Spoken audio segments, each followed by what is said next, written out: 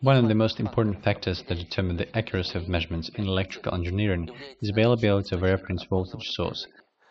Besides, for convenience of calculations, it is also preferable that the voltage supplied by the source is a multiple of 1 volt or is equal to it.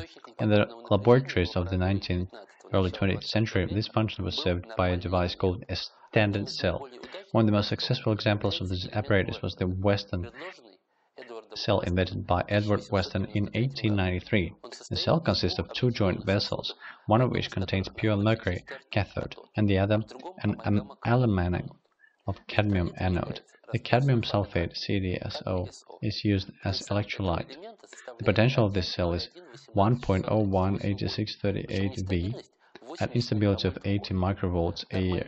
Standard cells are used as reference and operating measures of the electromotive force and are used to check, calibrate, and gauge instruments in laboratories and shops.